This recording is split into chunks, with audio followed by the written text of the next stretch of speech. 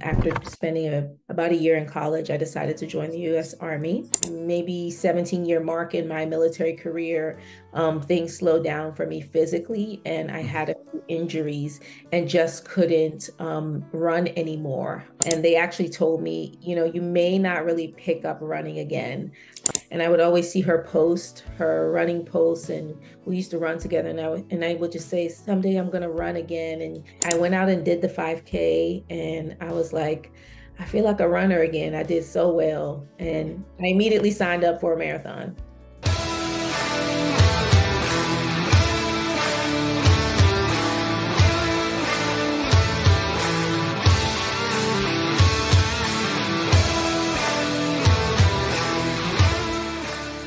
Hey listeners, if you're enjoying the stories, please leave a comment, share, or subscribe to this channel for two reasons. First, you'll get notified when I publish the next story. Second, it inspires me to get you more stories. I'm your host, Kamal Dada. Enjoy the story.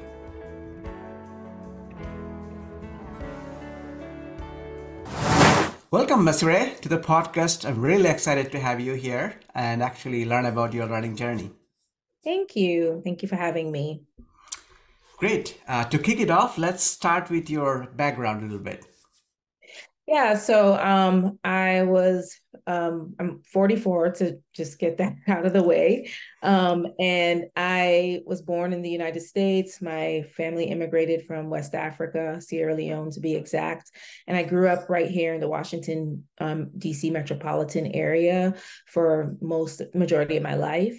And when I was 20 years old, after spending about a year in college, I decided to join the U.S. Army. And that's honestly where my running journey started. Oh, wow. Um, Okay. was in the Army. That was the first time I ever really ran at all. Was in basic training. But that is kind of like where life began for me. And I spent a lot of years away. I did end up doing 20 years in the Army and retired in 2019. I have a 21-year-old son, and he's grown, responsible, out of the house. So I'm currently an empty nester. And now in my retired life, I sell real estate and do run vacations. Oh, great. First of all, thank you for your service. Thank you. And 20 years in the Army. Yeah. So you probably bring in a lot into your running journey, I'm sure. Mhm. And you mentioned briefly that you started running when you joined the Army. Yes. So how did that, transform over? Because you're now running long distance running. You just wrapped up Berlin. Yeah. Like, so how was the journey to get to running a marathon for you, especially in long distance running? Well, the journey was actually long. I would say I actually started long distance back, I want to say it was maybe 2004, 2005 Oh, in okay. Germany. And at the time I was stationed in Mannheim, and I ran with a unit team, and we would just go out and do these 10-mile runs. We would always have like a race or something that was coming up around country. I think the furthest run we did was a Zugspitze Extreme Berglauf, which was like a 16-mile mountain run. And it was the longest I ever did, period. Um, Okay. and then shortly after, like the long distance running, it just sort of stopped because I moved on. I went somewhere else, and no one really did it. And so it was, the longest you did was 3 to 5 miles. I see. Um, yeah. So to fast forward, when I got to about the maybe 17-year mark in my military career, things slowed down for me physically, and I Mhm. had a few injuries and just couldn't run anymore. I had to rehab from that. And they actually told me, you may not really pick up running again, Oh, but okay. they wanted me to continue being active. So that was 2017-ish. I It see. happened in 2019. I figured I'm never going to run again. I'll just walk. So I would just walk every day. But I had a friend that I was stationed with in Germany at another installation, and I would always see her post her running posts, and we used to run together. And I would just say, someday I'm gonna run again. And she was like, I really believe you can do it again. Mm-hmm. And one day I just decided to sign up for a 5K in Oh, okay. 2021.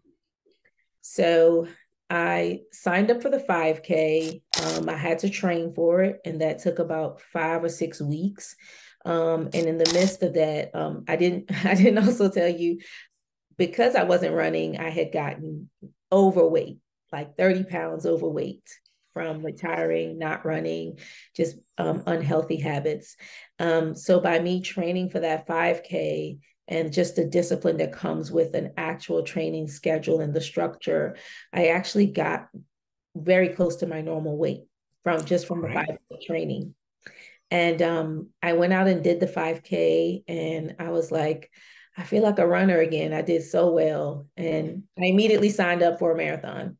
Oh, wow. Okay. Now, everybody, I didn't, I guess because I had ran long distance before, I Yeah. knew I had the ability, and I had done several 10-mile races, even though I was at a different physical capability back then. I didn't have the injuries back then, but I knew I had the heart to do a marathon. I just didn't know what the training looked like. And Mm-hmm. now at that point I did. So this was 2021, fall 2021. I signed up for the Miami Marathon. Oh, great. Yeah, and I trained for close to 6 months for it, and I just wanted to just complete a marathon by the time I turned 43. And I went to Miami. The training was grueling because we were training in the winter here, Mm-hmm. and then Miami was like 85 degrees in February. Oh, wow. Um, Okay. yeah, so I went down there and ran my first marathon, and it was very hard.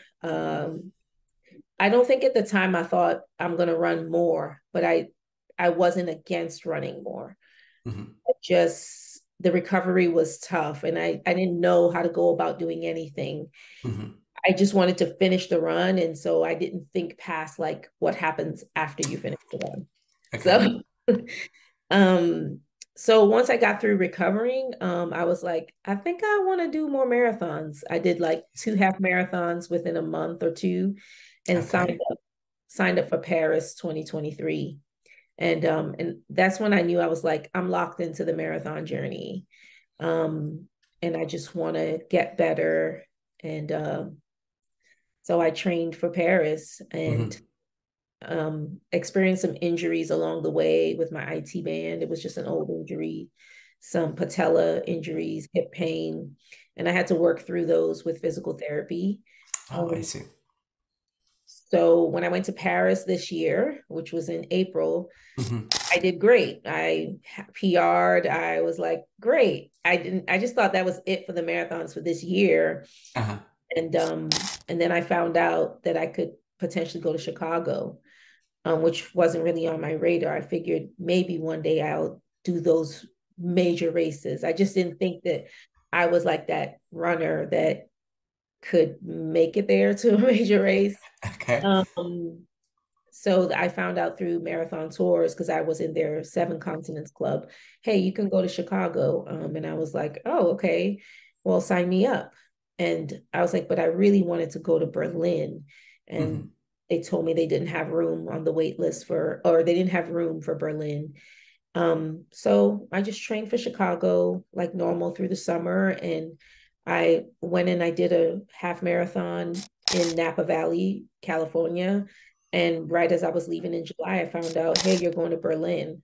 And Oh, wow. Okay. you know, and that I was like, I just said immediately yes, not thinking they're 2 weeks apart. How, you Yeah. know, I just said yes and sent the deposit. Like I didn't actually think it through. You know how marathoners are. You just sort of are just like, whatever, I'm just gonna register for this race. Yeah. Yeah. But so yeah, so I just had to move my training up like 2 weeks. Mm-hmm. And then as August came and I hit the peak time frame, I said, I'm gonna need some help with some race day strategy, because these are two big races. And one is gonna have to be less important. One is gonna have to be fun, and the other one is gonna be where I'm like kind of more focused on the run Mm-hmm. the race. So because Berlin was coming up first, and I had to take a break during my training. Mhm. That was going to be considered more like a long, leisurely run, I and see. so I just went to Berlin and approached it that way. Oh, great. Yeah. Now, looks like from your 5K to your first marathon, you said within 6, 7 months you went there?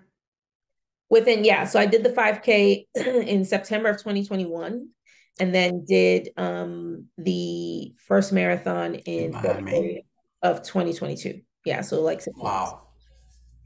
That's pretty intense from 5K to marathon. Mhm.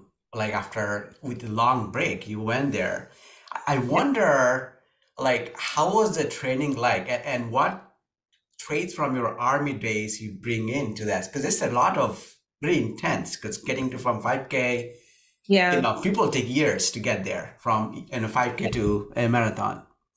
So I think what I brought to it was just it was like some they call it intestinal fortitude or whatever. It's Hmm. like you see this big training plan, but and you're like, I don't know if I could do it, but then you're like, I as long as I get up each Yeah, day, yeah. I'm probably going to do it. Like if this is the only thing I tackle this day, like in the military, we used to always say your workout is probably the hardest thing of the day, if you're not, performing some mission or something like that. And so I Hmm. would look at it that way. And it just didn't seem for some reason, it didn't seem that hard because I was Right. like, I was actually taking the 18 weeks and actually stretching it out Hmm. because 18 weeks is not 6 months. It's, under 5 months. Right. Um, and I got pretty strict with my diet. I didn't drink during that period. I just went up to drinking a gallon of water. And I just, I approached it like, okay, this is something serious. So many things could happen to me. I need to really learn about running from the mindset of someone that wasn't in the military. Because in the military, all we did was we just ran, and you ran as fast as you could. Right. Um, and we were running for a 2 mile, Hmm. fitness test. So, and with training for a marathon is all about endurance. So I had to switch on to thinking like almost the way you think, like I'm going to stay in the military for 20 years, which means that I need to manage my movements. I need to manage how I do things. I need to start sleeping better. I need to Hmm. start eating better. I need to say no to some social engagements that aren't a priority because I know I have to get up in the Right. morning and run. So I just approach it that way. And I think the Army did give me a sense of discipline. Hmm. Um, and I was always longing for that structure. So the structure of having a training plan just Right. made it amazing. Hmm. Yeah, Yeah. there's nothing like it. So Yeah, absolutely, absolutely. And so you got the opportunity to go back to Germany where you were deployed a couple of years before. So tell a right. little bit about how did it feel your overall your Berlin marathon experience like? You're looking for it because you're looking to be into Berlin, but you got Chicago and then you got the opportunity to run Berlin. Overall, how was the experience? It was just it was so there were so many emotions. Like, I mean, it's been a month exactly, and I'm still filled with emotions and gratitude for just having the opportunity to go there. Because I went to Germany when I was like 22, I see. and that was such a young age, and to go from being 22 to like 29, that's a huge gap when you're in your 20s. That's a long Right. period of time. You're kind of growing up there. So like the sights, the sounds, the smells, like it all smelled the same. It looked kind of the same, even though things have changed. And I was extremely happy. I thought that the way like the expo, well, Marathon Tours welcomed us really well. They provided a great racing experience and weekend for us. Hmm. Um, the hotel and stuff was great. The expo was amazing. Like I literally Yeah. had no complaints and it could be That's true. because I was so happy to be there. So and I still knew how to do so many things in Germany because I had Right. left 10 years before. So Mhm. um, it was amazing. And to take my mom with me, because Oh, nice. and last time she was in Germany was when I was stationed there as well. Um, it was, yeah, it was just great. And I just left there thinking, I know I don't have to come and run this major again, but if given the opportunity, I'll come again. That's great to know. That's Yeah. glad that you enjoyed and it bring back so many memories for you and a wide, spectrum of days that, couple of years Mhm. between last time you visited or there versus now. Uh, One thing I'm curious, looks like you definitely got into running and continuing to run because you are also looks like get the goal of world majors in the process. So Yes. definitely you're getting quite a few things out of running. Yes. I'm just curious what these are for Masiray and Like, what am I getting? like what is the So, impact of running on your life overall, any aspects of your life. Yeah. so I think overall, it's just sort of like mental well-being. I think running and endurance training in general, endurance running builds a sort of mental toughness, unlike anything else, that you don't necessarily get from, because it's a positive experience and you're out there on your own, but you're just out there for the long haul. And I think that people don't necessarily know like what they can take until they do something like that. Right. And then as you go and deal with things throughout life, because I'm in a very I'm in a business and real estate now that it could get stressful. Mm-hmm. I it's just you just kind of look at the big picture, because when you are planning to run a marathon, you're not thinking about the first 6 miles. You're really thinking about, how do I need to execute to get to mile 20, and so that way I'm strong at mile 20 so I can finish that last 10K. So you start approaching a lot of your life like it really is a marathon. But I Mm-hmm. think it builds such strength in the emotional and mental well-being arena for me. Um, and then I get a sense of community. In the past month, I've been around over 100,000 people Uh-huh. and met so many people. Obviously, I didn't meet all of them, but I've just met so many people in the running community. And then by them sharing their experiences with me, they've taught me, things, even if I have been running longer than them, Mm-hmm. or if we just run differently or whatever. So it just gives me a sense of community and just builds that mental toughness. No, that's great. Yes, definitely the community and what you just mentioned, the mental toughness is definitely one of the key output of running or the Yeah. byproduct of running that you always get. Now, obviously, you're chasing all these goals, quite a few marathons. I'm just curious how you have built your support system because you need one. You're Yeah. working, you have a family, and you have running. So you have to balance all those things. You have to build a support system around you Yeah. to chase your goals. How does that look for you?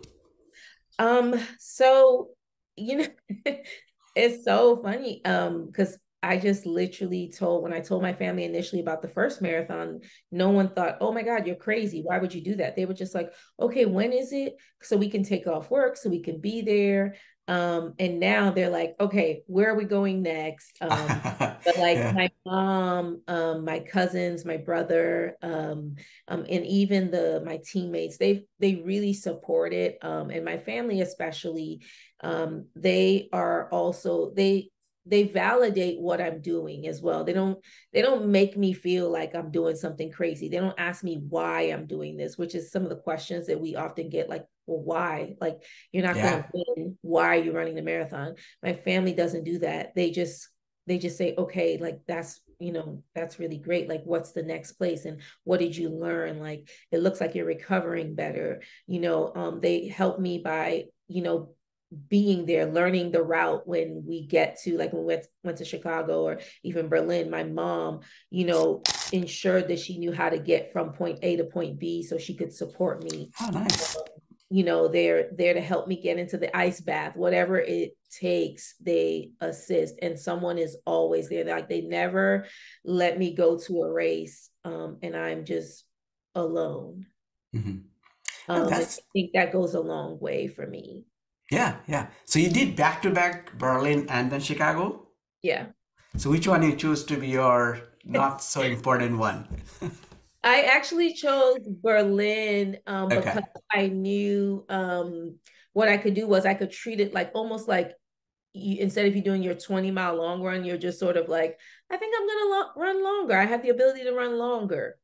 Right. So I tried to keep my heart rate, tried to make sure it didn't go too high, even though it was quite hot that day. It was hot for a running day. It wasn't hot, Yeah, hot, but it was yeah, hot for a yeah. running day. But I tried to keep my heart rate, make sure it didn't go too high. I tried to work on my nutrition, but I knew like Chicago, I was like really gonna be like nailing down the nutrition. I was really going to be very focused. Berlin, I was just like la di da, having fun.